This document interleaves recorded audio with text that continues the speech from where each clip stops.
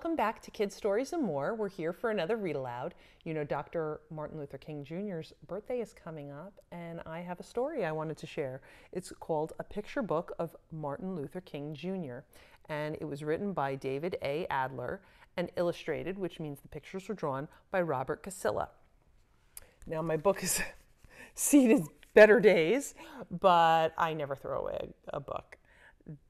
The words are still fine and the pictures you can still see.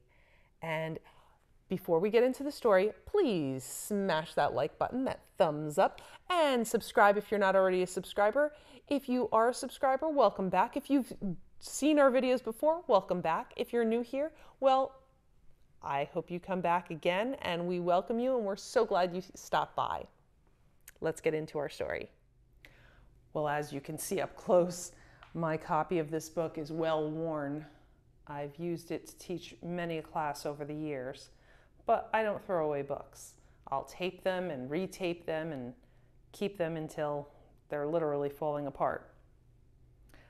This is called A Picture Book of Martin Luther King Jr., written by David Adler and illustrated by Robert Casilla.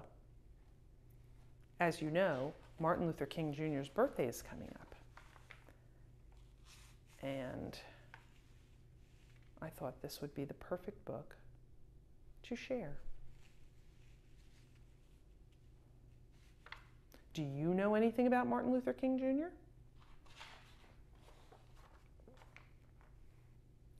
Martin Luther King Jr. was one of America's great leaders. He was a powerful speaker, and he spoke out against laws which kept Black people out of many schools and jobs. He led protests and marches demanding fair laws for all people.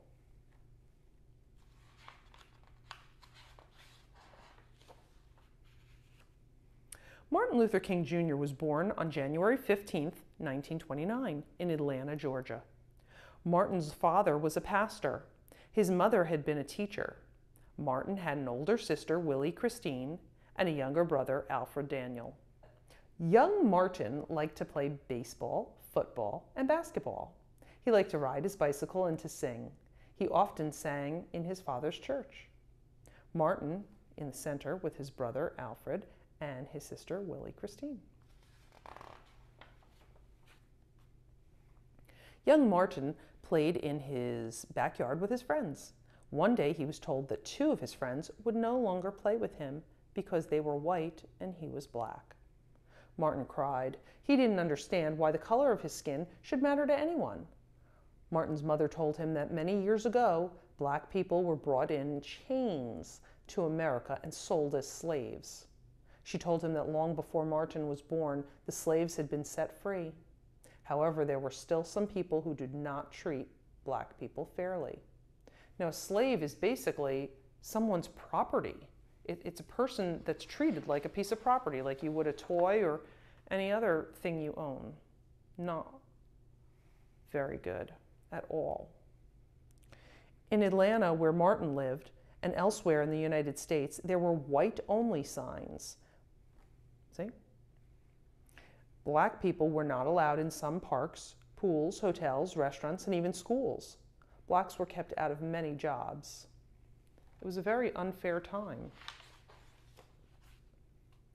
Frederick Douglass, George Washington Carver, and Harriet Tubman. Maybe these are some names that you've heard of before.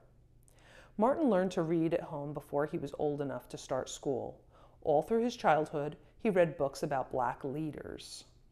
Each of these Black people did something important in our history, something incredible. Martin was a good student. He finished high school 2 years early and was just 15 when he entered Morehouse College in Atlanta. At college, Martin decided to become a minister.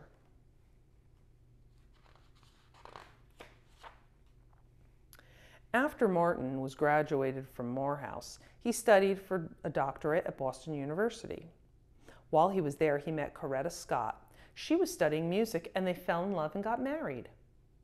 In 1954, Martin Luther King Jr. began his first job as a pastor in Montgomery, Alabama. The next year, Rosa Parks, a Black woman, was arrested in Montgomery for sitting in the white-only section of a bus.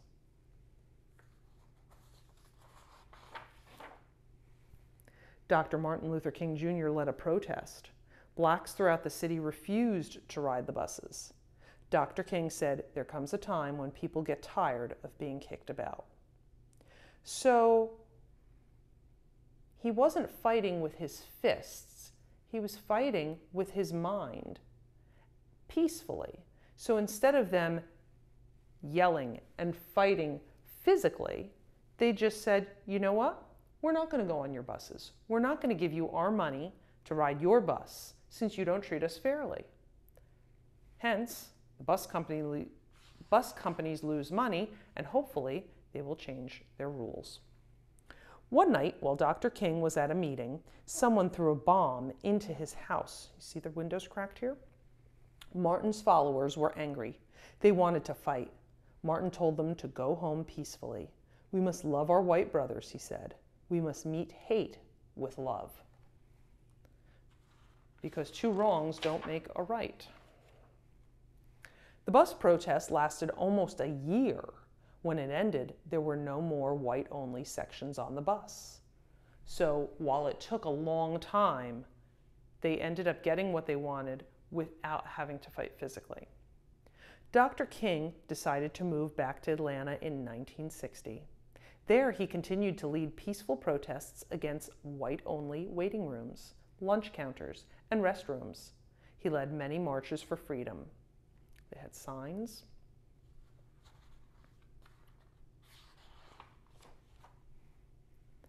In 1963, Dr. King led the biggest march of all, the March on Washington. Now, if any of you have been to Washington, D.C., our country's capital, you'll recognize the Washington Memorial here, monument here.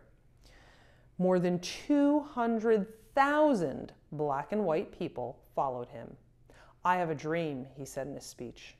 "I have a dream that my 4 children will one day live in a nation where they will not be judged by the color of their skin, but by the content of their character," which means how they live their lives, their personalities, the things they believe, how they come across towards others. The next year, in 1964, Dr. King was awarded one of the greatest honors any man can win, the Nobel Peace Prize. The country was changing. New laws were passed. Blacks could go to the same schools as whites.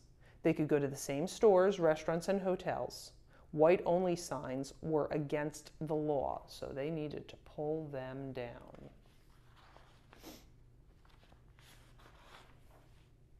Dr. King told his followers to protest peacefully, but there were some riots and some violence. Then in April of 1968, Dr. King went to Memphis, Tennessee. He planned to march so black and white garbage workers would get the same pay for the same work. So what they're saying is the white garbage men were making more money than black garbage men. And that's not fair. If you're doing the same job, you should get paid the same amount, whether you're a man, a woman, white, black, Indian. You're doing the same job, you should get the same pay. On April 4th in Memphis, Dr. King stood outside his motel room. Another man, James Earl Ray, was hiding nearby. He pointed a rifle at Dr. King. He fired the gun. An hour later, Dr. King was dead.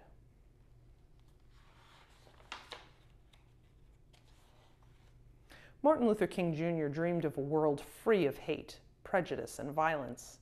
Carved on the stone which marks his grave are the words, "I'm free at last." And at the end is a little timeline of important dates.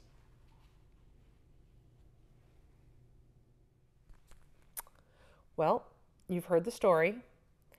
And while unfortunately it did not end well for Dr. King, we know that his legacy will always live on, that the things that he did in his lifetime will be there as a memory, as something to aspire to, as something to look up to, and has made lasting changes in our society. Now, we still have a ways to go, of course, but I mean, we can take so many good lessons from the way he lived his life and how he fought peacefully for what he wanted and what he knew the world needed. And I hope that you will follow in his footsteps and be the best you can be and fight for what you believe to be right and true in a peaceful way. And please remember him every January and all the year through. Thank you for joining us. Please like, share, subscribe to Kids Stories and More, and we will see you next week for another Read Aloud. Bye-bye.